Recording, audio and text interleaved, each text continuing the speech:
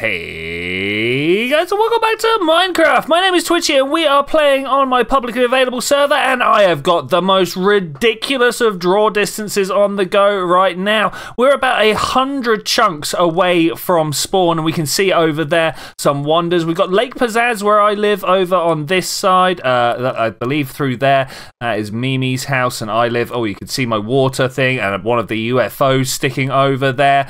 We've got the entrance to Lake Pizzazz with Turtle Island over there, and just off in the distance we can see Misaligne's place coming into render. That is beautiful. But today I have been going through and putting marker buoys down. I'm gonna have to do it because I want to show you what I've been doing. Every 12 chunks. Let me go to my video settings and bring this all the way down. It's kind of painful to do this now, but from here I can press left and right and get exactly 12 chunks. It's the server's default render distance, and it's a lot less. It has to be said. It is a super lot less. But what I've been doing is putting these orange marker buoys down every 12 chunks or so. Let me just get my materials out of here. I've been going around with lily pad, ochre frog lights, white concrete, orange concrete, and a bunch of acacia fences, and these have been my materials of choice for this job. I have been flying away. Was that loud? I'm not sure exactly how loud that was.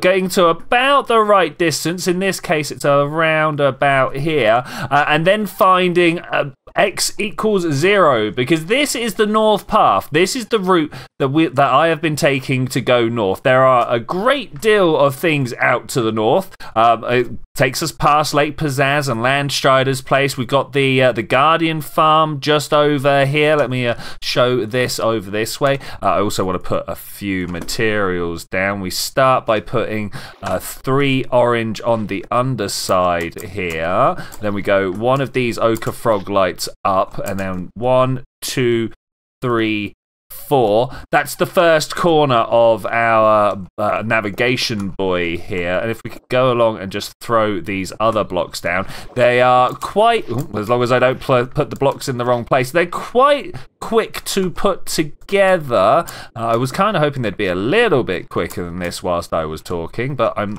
also not wearing my hat, so I'm drowning quicker than I would normally. If we come up and get a bit of a breath, I'm going to break this and cut to me coming down here and putting some more orange along the bottom. And just from that shape alone, I feel like we've got ourselves a nice little navigation marker. But we're not done. Oh, no, no, no. If I come up the top here, I also carry a bunch of fences. If we go 1, 2, 3, 4... place down a block in the middle, you can then jump up onto this fence, and because I'm half a block up, when I jump up and place the fence, it allows me to jump the full block up that we need to be able to make our way up through the middle to on top, and that's a navigation marker. I feel like that's a good thing to show. You might be asking, where is this actually going? Well, we're going towards today's actual project. Let me get my render distance back up to at least 50. We've got the creeper farm on the side. There is so much to see on this northern path that it's one of the reasons I am putting down the markers as I am. But coming into our view range over here, we've got today's real mission. I want to make an ice boat race course. I don't know what we're calling this. It's a track. Anyway, if I come down and show you this map, we've got like a before and after. At the moment, or rather, when I first found this place, we had water everywhere and big old open spaces of ocean. Let's get my spyglass out. There is no way to make it from here around back down to here, but we've gone through. We've placed down bits of ice. We've made ourselves a nice little way through here. Forest and shrubbery helped me out amazingly well on a stream that we had this week. We've gone through and made this much more navigable. Let us, I don't have one on me, but let us take a boat out and around. I believe there should be one exactly here. Beautiful. Oh, hello. How are you doing? Let's get ourselves in F5 here. I really don't like having my clothes on when I'm doing the video. So we would start... Wait, let's go around this way. Okay, when I say I'm round the corner, I truly mean I am just round the corner. You can see the creeper farm over there. But we can have like some sort of start line across here, have a gate or some slabs that come up and like beep, beep, beep, and off you go. We can definitely get maybe a traffic light system set up. up or something like that. Come into a first rather big windy little corner here, coming into an S-bend at the end. You've got to steer hard to not crash into that drift, and then we've got another diagonal straightaway here, so we can come along and get ourselves a lot of speed. You can see that I've been putting down markers around the outside to show where we can and can't go, and unfortunately that didn't load up very well, but it would show you that we turn around this way. Forrest came up with this great idea of you don't need to completely fill up the river for it to be navigable. Indeed, you can put all sorts of these patterns down, and because your boat is a 2x2, it will float right over the top. I should have come around and loaded up all of these chunks beforehand. We're now entering what I call the water section. I like it, but I feel like it needs a little bit of a tweak, of a little bit of a test run and make a little bit better. A flash of a tunnel, if you closed your eyes for half a second, you would have missed it, but that tunnel had to be hand-built.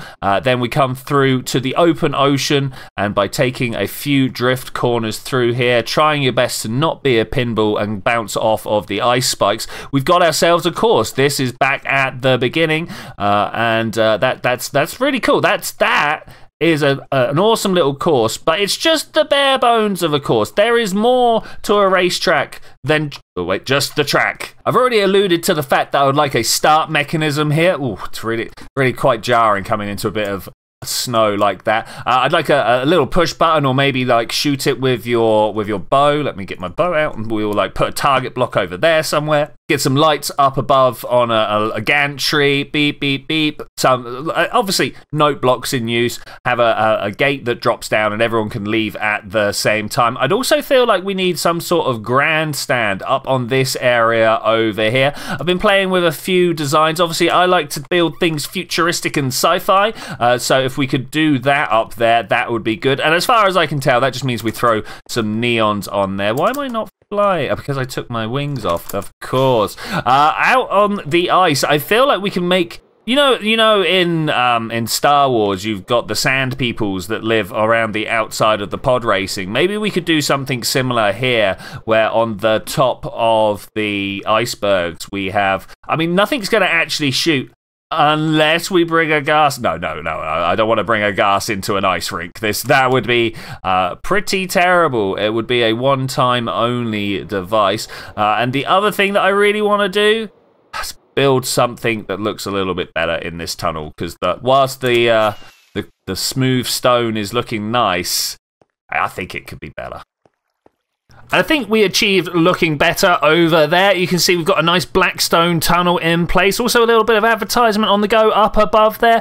Possibly like a ski holiday, something like that. We've tamed the water somewhat. I've put some holes through the ice, then put some water panes in there, and that managed to hold it back. Not quite as gracefully as I would have liked, but you know, it's looking okay.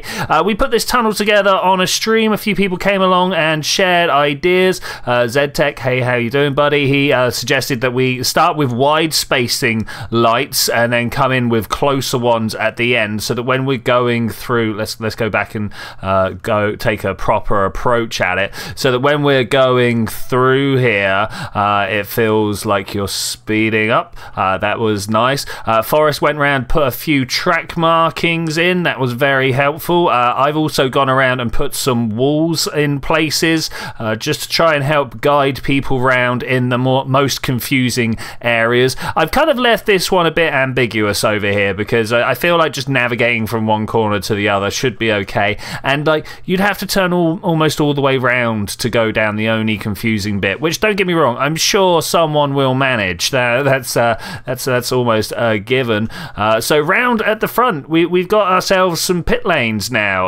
I've gone and marked it off from the rest of the course over here. I suppose I should have carried on past the start line, so we got a bit of a merge area, but that's fine. We got some open stalls for anybody who wants to come along and start their own teams up. But over here we've got the purple grape I think this is my little crew area over here. We've got live at the trackside. This has gone wrong somewhere. Of course, the calendar's very important.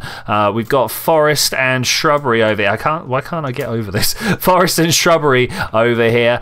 They were the ones to suggest the beds for like Le Mans 24 hours kind of thing. But also, I mean, let's be honest, the Minecraft day is not long. There's a reason I've got the clock in my offhand at the moment. So being able to reset the day is cool. I've done a few cool little details in here that I think are pretty funky. I'm not sure what the grindstone's for, but it's really helpful when I'm building stuff.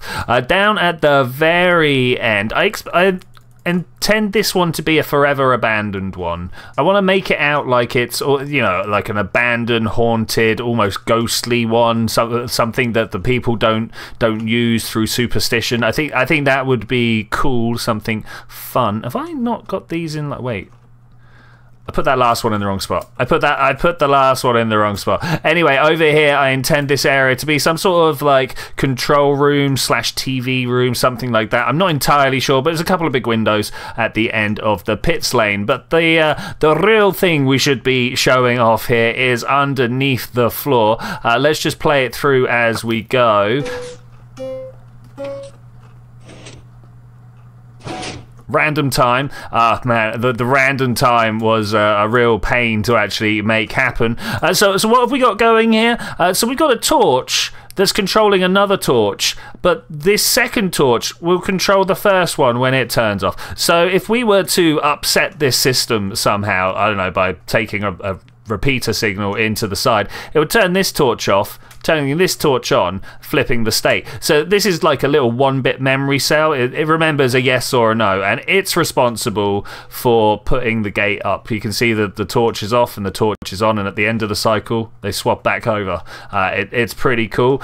So when we hit the target block, two things happen. First, the gates get sent up with that little 1-bit memory cell there, and then note blocks happen. Boop, boop, boop. And then after that, I really wanted to take the signal from somewhere else, but for compactness sake, at the end of that, I could put a random number generator. This works off having a full signal, and then the comparators allow these droppers to take a little bit off each time. Each one's got... Let's go under. I can't get in the hole. Each one's got 4 items and then a potion, 4 stackables and an unstackable potion of speed, of course. Where did the ice go? Well, in the time it took me to get back up and grab a boat, it started raining. But the whole point of this is you can now shoot it on the way past and it will start up and you can listen. And the random time is so you can't just get a muscle memory for the amount of time it takes. Okay, so the next thing we need to do is probably invisible in the snow now. But I want to get a grandstand area up and going. You can see I've been marking out some basic shapes here. When I first put the stone on top of this tree and went, yes, this is a good view. Look, we can even see round the corner. I was a little bit worried that it was just going to be too much, like too much. It's very high off the ground, 12, 13 blocks off the ground, but I put some stairways in, and I think actually it's going to fit the scale of everything that we've got going on over here, so it should be fine. I'm going to put a third stairway in over there, remove this dirt, obviously. Seating up the middle here, it's going to be some weird tiered affair with some stairs running up, and I think we, the players, like the Minecraft players, are gonna back of my head, are gonna stand on the roof of the building, and to get that really good view. Ladies and gentlemen, welcome to Die Swinehunter, the pub down at Spawn City. Here we have a Wise and Death Ender fighting it out over a clay pot, a flower pot. I didn't really get which one it was. They came to me for a judgment, and as we couldn't cut it in half, I proclaimed that a fight to the death must there happen, and indeed Death Ender triumphs. I'm actually cursed. I am actually cursed. We have once again updated the server. We've gone the 1.20.5, the Dogadillo update, I believe people are calling it. And all my efficiency and unbreaking have been stripped out from my stuff. I've lost the sharpness from my tool. The sharpness and looting from my sword, no less. I've lost efficiency and unbreaking from just about everything, as I say. But more importantly, look what they did to my bowser. it's still got 9 components. Who knows what those 9 components are actually doing? But the update, it did me dirty once again, and now I don't think I'm ever going to be able to get over this. I mean, there are so many books I need to go get now before I can finish up what we're doing here, but I want to show you what we're doing here. Let me just change my field of view back to normal. I have pretty much finished the grandstand here. I'd like to put another doorway swung too far over here, but that's going to be a job for another day. The stairs have pretty much oxidized as much as I want, and before we can wrap up, there is one more thing that I want to do, and that is to work on this little tunnelway under here. Gonna have to fix all my tools to make this work. Oh, there's a little bit of sand there. Don't let it be lost to the ages. I don't know how I'm going to decorate this tunnel. I don't know how I'm going to put an entrance on it. I don't know how I'm going to make it stand out. I don't know how I'm going to not die from that creeper. I don't have my bow. It's like right here. This is probably, look, watch this. Without any enchantments, it's going to take like 3 of these. I can't live like this. I cannot live like this. Let's try and top up my pickaxe. Without unbreaking, my pickaxe breaks so incredibly quickly. Forrest made the suggestion of having the tunnel underneath be exposed to the water. Well, I mean, he said the glass. Now that I've said exposed to the water, suddenly I'm feeling like I've not done this right. But we're going to go with the glass. I think we're going to go with the light blue motif. It's a bit hard to do Iceway without actually just putting ice everywhere. But this tunnel comes round and it comes up into the open under here. I'm sure I'm about to get jumped, but we've got the big reveal of the grandstand. That's a stray. That's fine. I'm only travelling slow. It's not a problem. We've got a stairway going down here, and the next thing I need to do is to transfer the second map. Oh, the update woes, my friends, they never end. I've got a little bit of a story to tell you before we go around and do a tour of what we've done here. The first thing I need to do, let's just slam all of this stuff down and into here. We run some multi-world, we run some parallel worlds on this server. We use the Universe Spigot plugin. It makes a nice bunch of alternate realities for us, and one of the ones that we've got is the creative world. I go out there quite often to test stuff. In fact, let's go have a look. You know, it's a test world. I put things together. I've got a police station here, the CGP. We've got like the big towers that I've been planning. I've got stuff that I've never been able to use anywhere. I've been like trying to work on some different fonts. You know, some good things have been going on here. But one of the things you'll notice is that my inventory is completely separated from the regular overworld. You know, I don't have command blocks. In fact, you just watched me take all my stuff off of my character and put it in a shulker box. This inventory is not the same as the overworld inventory. That's very important, because I wouldn't want people taking stuff from the creative world to the overworld, least of all myself. So could you imagine my horror when my inventory, I mean, this time it's not done it. I don't know why it did it that time, but my entire creative inventory came over with me. But it wasn't just my inventory, so that, you know, that lost all my equipment and stuff. You know, suddenly I've got a bunch of blocks that I was building with in creative. So very, very, very sad. I'm like, oh no, I'm gonna have to go make some more equipment. In fact, what I did was I just cheated some stuff back. The elytra, the serverate, my shorts, safety cheats, helmet of woe, just whatever I could remember. I didn't do my pickaxe by the looks of it. Whatever I could remember, I just kind of created it there on the spot, because the server ate my stuff. Not very pleased. But you know what I'm really, really not happy about? My entire ender chest.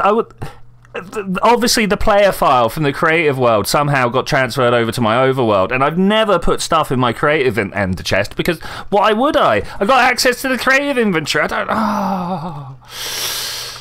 I'm very shaken. I'm sure you can imagine. Thankfully, because things like this have happened in the past, I know the player data isn't sacred.